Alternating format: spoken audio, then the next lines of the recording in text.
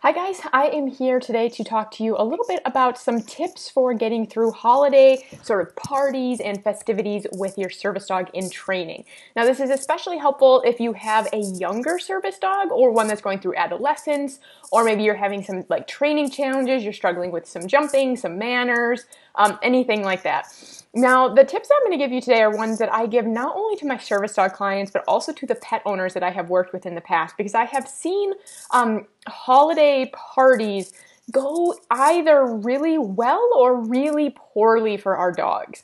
And the one thing that you want to remember is that, of course, with the service dog, eventually we want them to be able to go everywhere with you, including to family events, and be able to handle the chaos and the activity and everything like that with ease. But when we have a service dog in training, sometimes they need a little bit of extra help with that. So that's what I wanted to kind of talk to you guys about today, is just some tips for getting through the holidays. Now, Leo, I have an adolescent service dog in training at home now. So Leo is 7 months, almost 8 months old, I believe. So he is a really good puppy. I've been really happy with Leo all the way around in his formal training, where he's behind. You can see former videos on that, as well as his house manners. So he settles pretty well. He's not hyperactive. He has pretty good manners, pretty naturally, but he is a lab puppy, and so he has a lot of energy, and sometimes he forgets himself, and we have days where he settles beautifully and he's brilliant to have in the house, and then we have days where he's bugging every living being for playtime and stuff like that. So Leo, we just went through Thanksgiving last month with Leo. And so that's kind of what I'm talking about today, some of these tips for getting through these holiday parties, whatever that looks like for your family.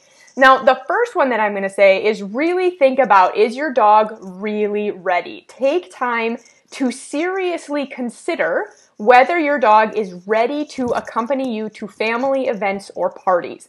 Now, if your dog doesn't have good manners, if he can't focus when you ask him to perform a behavior for you, if he can't, especially around mid to kind of high level distractions, he's probably not ready to accompany you to a family, to a party or a holiday gathering of some kind. If you're already struggling with manners, if you're struggling with focus, if you're struggling with an ability to settle, this is probably not the best time to introduce your dog to a family event where you're going to feel like you can't leave at a moment, especially if you're going to somewhere else for the holiday party. Because I have seen, holiday parties, we all want to talk to our families, we all want to be social, and if you're having to constantly manage your dog, that can be stressful for you, and it's also too important to remember that these are not environments that are suitable for teaching new behaviors. So if your dog doesn't know how to settle when you ask him to, if he's already struggling with something like counter surfing or jumping on people, or some of these manners issues, he really just may not be ready to accompany you to holiday parties. And I'm going to remind you that that's totally okay. So for Thanksgiving, we had family come to us, and I let Leo be a part of that. And he did pretty well. We didn't have any big issues. He did have trouble settling down in that environment. He was on his feet a lot. He was kind of bugging people, play with me, pet me. He forgot himself, and he jumped on some people. And so while he did pretty well, he's not going to accompany me for our Christmas gathering, because for that we're going to my aunt's home. And I want to be able to be social with my family, and I really just don't believe that Leo's training is ready. Oh, and there's my I'm at my mom's house right now, and my mom and my sister must have just come in the door. So that's my Bosran is sitting just off camera, and that was her barking. I'm hearing somebody come home. Anyway. So Leo will not be accompanying me to Christmas this year. I don't believe that he's ready for this, for the amount of activity that there's going to be there. So truly take some time and consider whether your dog is ready for this. And it is okay if the answer is no. There is absolutely nothing wrong with that. So then secondly, my tip is going to be have a plan for family interactions, including a backup plan for if your family does not follow your instructions. So before you include your dog, your service dog, in training in a big family gathering, one thing to consider is how do you want your family to interact with your dog, and have a plan for that ahead of time. So when I had family here for Thanksgiving, I did not mind too much how my family interacted with Leo, as long as they did not give him attention when he was jumping, and they did not give him human food, or food of any kind, rather, not even dog treats, because I don't particularly like other people feeding Leo, because they don't know what I know, and I don't want them to, I just think it gets very messy. So I don't really like family members feeding Leo unless I'm supervising it. So I asked all my family to please remember, if he jumps on you, to just ignore him, and please don't give him any food. So I asked my family to do that as they were coming in the house, and if they hadn't been able to follow my instructions, my backup plan was to put Leo on a leash, and or to put him in his crate in another room, which is something we're going to talk about here in a minute. But have a backup plan for if your family isn't following your instructions. That's something I see this question come up a lot, both in my academy and in our free Facebook group, Train Your Service Dog with Confidence.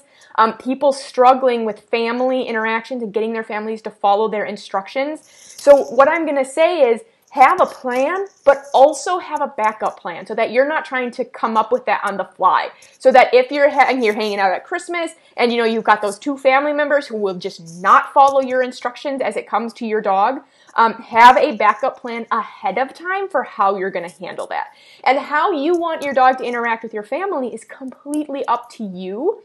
I will just say, remember that for a young dog, it may be hard for them to be kind of on duty and forced to ignore everybody for a 3-hour party. So I'm going to just kind of recommend that you include maybe some formal training time and some sort of free time for your dog during your family gathering. But it's up to you, and have a plan for that. Now, my next tip, and this one's really important, is going to be to watch for signs of stress. Especially smaller signs of stress, things like tongue flicking, things like looking away, things like small avoidance behaviors, and really pay attention to those with your dog. So especially if there are going to be young children at your family kind of gathering. And yes, I'm looking down occasionally. I'm looking at my notes to make sure I don't forget anything. But stress can kind of creep into a family party pretty slowly.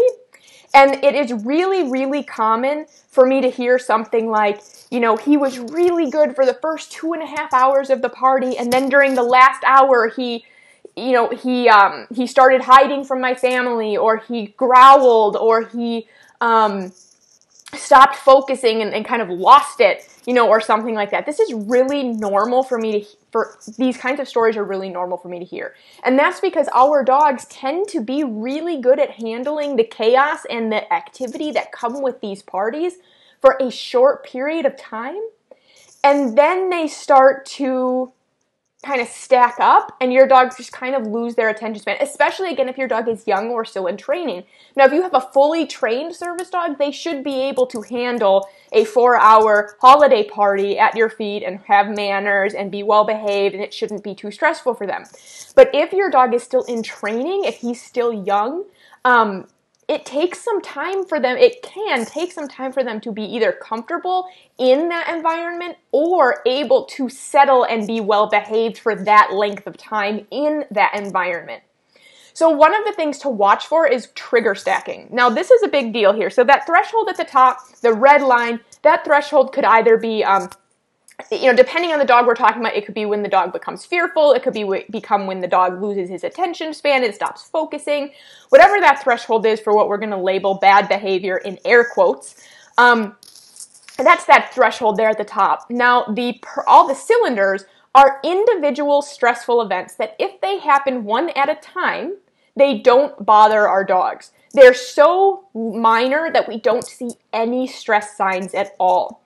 Now, individually, these stressful events or triggers don't cause any stress to happen. They don't bring our dogs even close to that threshold. But when we stack them on top of each other like this, as the one all the way where it's going over the threshold there, when we stack them on top of each other, that's when we get over the threshold. We get dogs who display fear. In pets, I used to see a lot of aggression happen with trigger stacking. Hopefully that's not something they're seeing in your service dog, because of course that's a really big issue in a service dog.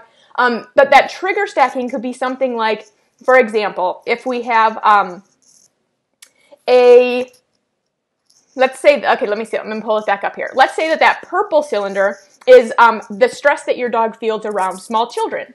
Okay, if just small children are around and there's nothing else stressful happening, then your dog is very capable of handling small children, even though it's slightly stressful, right? Then let's say that green cylinder is loud noises and chaos. So if there's no small children around and it's just loud and chaotic at this party, again, your dog is doing really well. He's a little bit stressed, but it's really minor. It's not bothering him too much. You're definitely not seeing any big red flags. And then maybe that orange one is how your dog feels about people reaching for his stuff, like a bone. So that orange one would be resource guarding, something you should all be actively working to prevent in your service dogs, preferably with the supervision of a trainer, but we want to proactively prevent something like resource guarding.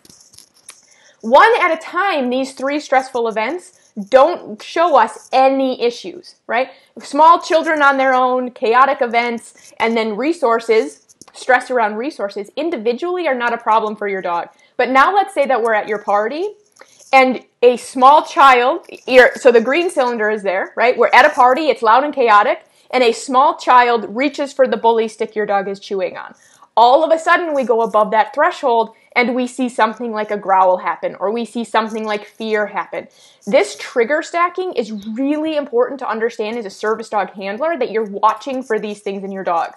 Now, of course, our service dogs need to have really solid temperaments where they're really capable of handling lots of stress without showing any kind of aggression or fear. But this is something that, with a young dog, what we tend to see is dogs who lose their focus and start to pull towards strangers or jump on people.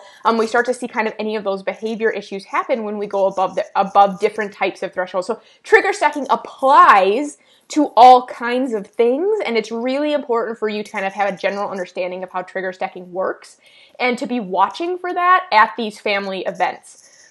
So my last tip, it comes right on the end of that trigger stacking, where I'm saying it's okay if your dog does really well for the first 90 minutes of the party, and then all of a sudden he starts to act a little stressed. We're getting a little tongue flicking. We're getting a little where he's going, oh, Mom, that's making me a little nervous, and that's making me a little nervous.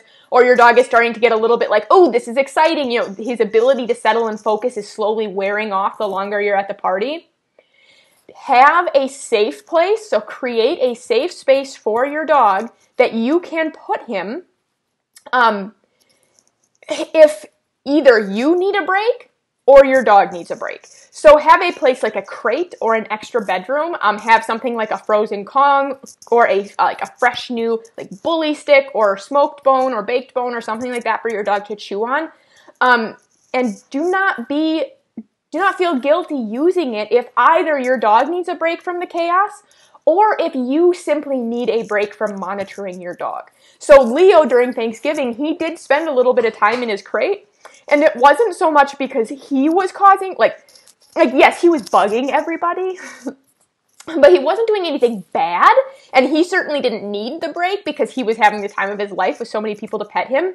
But there was a period of time during Thanksgiving where I needed a break from monitoring his behavior.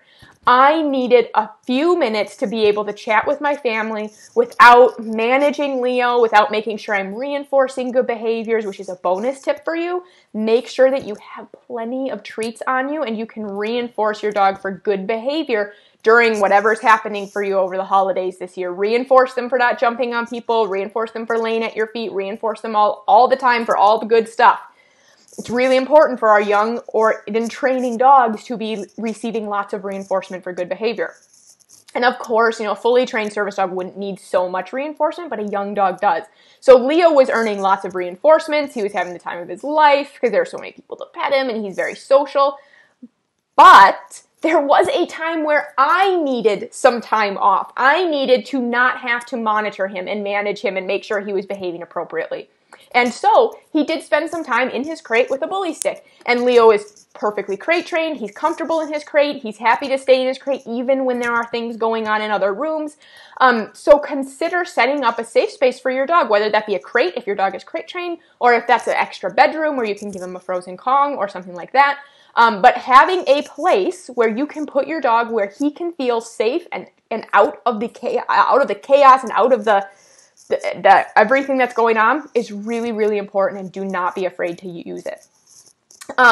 What I forgot to mention when I was talking about stress is one last thing here is if your dog, remember that especially if there will be young children at this family event that you may be attending or parties you may be attending, that you really need to consider how you're going to manage interactions between the dog and the children that are at the party. Your dog should not have to tolerate everything young children can throw at them. Okay, don't let children grab ears, pull tails, climb on your dogs, take his stuff, bother him while he's sleeping, things like that. This is just asking for trouble. So watch your dog very carefully for subtle signs of stress around the children and remove him as soon as you're starting to see those. So with our service dogs, again, we want to be teaching them to slowly tolerate all of these things from children so that if they happen, your dog is prepared to handle it. But preparing your dog does not include throwing him in the deep end during your Christmas party. Things like that are not something we want to train in the moment. Those are things that we want to set up very specific training sessions to teach your dog to handle. So yes, I want your dog to be able to handle it if a child comes up and pulls on an ear or pulls on a tail, but that's something we want to prepare your dog for during training sessions. It's not something we want to just throw your dog in the deep end and go, okay, there are all 5 cousins are here this year and they're going to be pulling on your ears all night and you're just going to have to tolerate it. Okay, remember that you're here, you and your dog, you guys are a team. And part of your responsibility as the human team member, the human partner, is to help protect your dogs from things like children constantly climbing all over them and pulling their ears and things like that. And Lyric, so just as a quick example, my Beauce Run Lyric loves kids. She loves them. She loves everything about children. And she does not mind if they pull on her ears or pull on her tail.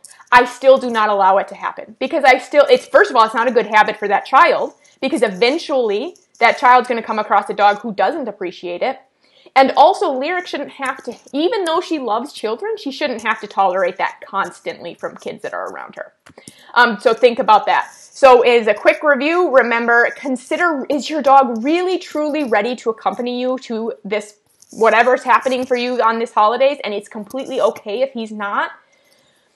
Have a plan for family interactions, how you want your dog to interact with your family, or rather, how you want your family to interact with your dog, and have a backup plan for if family members aren't following your instructions, and this very well could include that safe space I talked about.